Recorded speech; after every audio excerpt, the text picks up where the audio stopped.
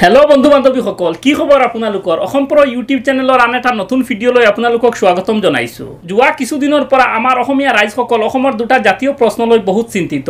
তাৰে প্ৰথম প্ৰশ্নটো আছিল যে ইংলিশ বাইদেউ ইলেকশ্যনত পাছ কৰিলে নে নাই আৰু দ্বিতীয় প্ৰশ্নটো আছিল বাবুৱে ভাত খালে নে নাই। এই কেইদিনত ফেসবুক ওপেন কৰিলে অকল এই দুটাই প্ৰশ্ন যে ইংলিশ বাইদেউৰ কি হৈছে, ইংলিশ বাইদেউ ইলেকশ্যনত পাছ কৰিছে নে নাই, আৰু অৱশেষত আমাৰ হাতত আহি এই দুটা প্ৰশ্নৰ উত্তৰ পৰিছে। প্ৰথম প্ৰশ্নটো হৈছে ইংলিশ বাইদেউ ইলেকশ্যনত পাছ কৰিছে নে নাই। ইংলিশ বাইদেউ ইলেকশ্যনত পৰাজিত হৈছে, তেওঁ মাত্ৰ 526টা ভোট লাভ কৰিছে। আৰু অৱশেষত সকলো অসমীয়া মানুহৰ চিন্তা দূৰ কৰি যোৱা ৰাতি বাবুৱে ভাত খালে আৰু ভাত খাই থকা অৱস্থাত তেওঁ ফেসবুকত এটা ভিডিঅ' আপলোড কৰিছে। চাওক ভিডিঅ'টো। আসলতে ভাত নাখাম বুলি ভাবিছিলো, কিন্তু এই ফেসবুকত যিবিলাক চলি আছে আৰু ৰুক্মিণীও আহি পালে, ৰুক্মিণী মানুহে ভাল পালে, ভাত খাই দিম বুলি ভাবিছো। ইংলিশ বাইদেউ পৰাজিত হৈছে, বাবুৱে ভাত খালে আৰু আমাৰ দেশৰ নিৰ্বাচনো সম্পন্ন হল, ফলাফলো ওলাল। আৰু নিৰ্বাচনৰ ফলাফল ওলোৱাৰ পাছত কিছু প্ৰাৰ্থীৰ মুখত হাঁহি, কিছুৰ চকুত চকু পানী। যিসকল জয়ী হৈছে তেওঁলোকলৈ অভিনন্দন। ৰাইজৰ হকে কাম কৰক, ৰাইজৰ হৈ কাম কৰক, ৰাইজে আপোনালোকক যি আশাৰে জিকাইছে তেওঁলোকৰ আশাবিলাক পূৰণ কৰক। আৰু যিসকল নিৰ্বাচনত পৰাজিত হৈছে তেওঁলোকক next time better luck, try কৰি থাকক, এদিন নহয় এদিন সফল হ'ব। এইবাৰ অসমৰ পঞ্চায়ত নিৰ্বাচনত অসমৰ দুটা আঞ্চলিক দল অসম গণ পৰিষদ আৰু AUDFৰ শোচনীয় পৰাজয় হৈছে। আজিৰ ভিডিঅ'ত আমি কথা পাতিম অসমৰ আঞ্চলিক দলসমূহে নিৰ্বাচনৰ সময়ত বাৰে কিয় বিপৰ্যয়ৰ সন্মুখীন হ'ব লগা হয় বা অসমীয়া ৰাইজে তেওঁলোকক কিয় আকোৱালি ল'ব নিবিচাৰে। এটা সময়ত অসম গণ পৰিষদ দলৰ চৰকাৰ আছিল আমাৰ ৰাজ্যত আৰু সকলো অসমীয়া মানুহৰ বুকুৰ কুটুম আছিল অসম গণ পৰিষদ দল। কিন্তু তেওঁলোকৰ অকৰ্মণ্যতা, তেওঁলোকৰ দলত সবল নেতৃত্বৰ অভাৱ আৰু তেওঁলোকে যুৱকসকলক সুযোগ নিদিয়াৰ কাৰণে আজি তেওঁলোকে অসমীয়া মানুহৰ অন্তৰ চুবই নোৱাৰে, যাৰ ফলত অসমীয়া মানুহে তেওঁলোকক নিবিচৰা হ'ল। আৰু বৰ্তমানেও চাওক তেওঁলোকে বিজেপিৰ লগত মিত্ৰতা ৰাখিবনে নাই এই সিদ্ধান্তটো তেওঁলোকে এতিয়ালৈকে ল'ব পৰা নাই। যদি অসম গণ পৰিষদ দলে আকৌ অসমত চৰকাৰ কৰিব বিচাৰে তেতিয়াহ'লে তেওঁলোকৰ সংগঠন প্ৰথমে শক্তিশালী কৰিব লাগিব আৰু ইয়াৰ বাবে তেওঁলোকে যুৱকসকলক সুযোগ দিব লাগিব।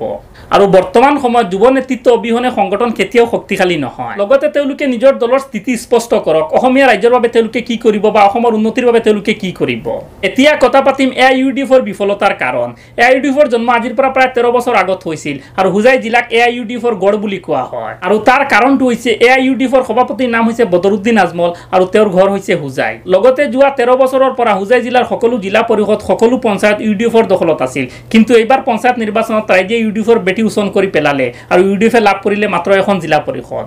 আৰু তাৰ মূল কাৰণটো হৈছে UDFৰ নেতাসকলে অকল নিৰ্বাচন আহিলে মানুহক দৰ্শন দিয়ে। নিৰ্বাচন আহিলে তেওঁলোকে হেলিকপ্টাৰৰ জৰিয়তে সভা সমিতি কৰে আৰু নিৰ্বাচন শেষ হোৱাৰ লগে লগে তেওঁলোক ডুবাইলৈ গুচি যায়। আৰু সমষ্টিৰ সকলো কাম কাজ দলালৰ হতুৱাই কৰোৱা হয়, যাৰ ফলত সাধাৰণ মানুহে বিধায়কৰ লগত কোনো সম্পৰ্ক স্থাপন কৰিবই নোৱাৰে।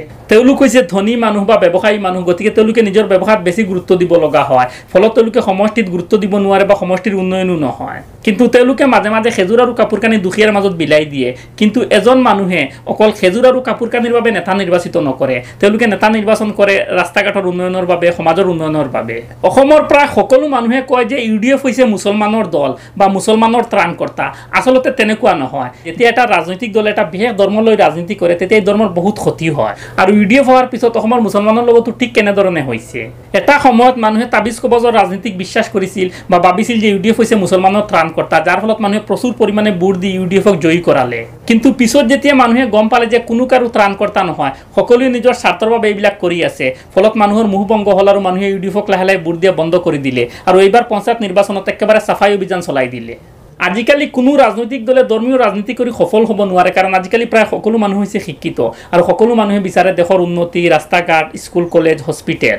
কোনো মানুহে নিবিচাৰে যে ধৰ্মীয় সংঘাত হওক আৰু তাত নিজৰ প্ৰাণ হেৰুৱাওক। আজিলৈকে আমাৰ দেশত যিমান ধৰ্মীয় সংঘাতৰ সৃষ্টি হৈছে সকলো ৰাজনৈতিক নেতাৰ উগ্ৰ ভাষণৰ ফলত সৃষ্টি হৈছে আৰু তাত যিমান মানুহে প্ৰাণ হেৰুৱাইছে সকলো নিৰীহ মানুহ। আজিলৈকে কোনো ৰাজনৈতিক নেতা বা নেতাৰ পৰিয়ালৰ মানুহে ধৰ্মীয় সংঘাতত প্ৰাণ হেৰুওৱা নাই। এতিয়াও যিসকল মানুহে ধৰ্মৰ নামত ৰাজনীতি কৰে বা ধৰ্মৰ নামত ভোটদান কৰে, অহাবাৰ তেওঁলোকে ভোটদান কৰাৰ সময়ত দেশৰ উন্নতিৰ কাৰণে ভোটদান কৰক, তেতিয়া দেশৰ উন্নতি সম্ভৱ হ'ব। না হিন্দু ধৰ্ম বিপদত, না ইছলাম ধৰ্ম বিপদত, সকলো ধৰ্ম নিজৰ ঠাইত ঠিকে আছে। কিন্তু ৰাজনৈতিক নেতাসকলৰ চকী বিপদত, তেওঁলোকে নিজৰ চকী ৰক্ষা কৰাৰ বাবে হিন্দু মুছলিমৰ মাজত সংঘাত লগাই দিয়ে। যদি আপুনি এজন হিন্দু ব্যক্তি হয় তেতিয়া আপুনি আপোনাৰ মুছলমান বন্ধু এজনৰ লগত কথা পাতি চাব, আৰু যদি আপুনি এজন মুছলিম ব্যক্তি হয় তেতিয়া আপুনি এজন হিন্দু ব্যক্তিৰ লগত কথা পাতি চাব।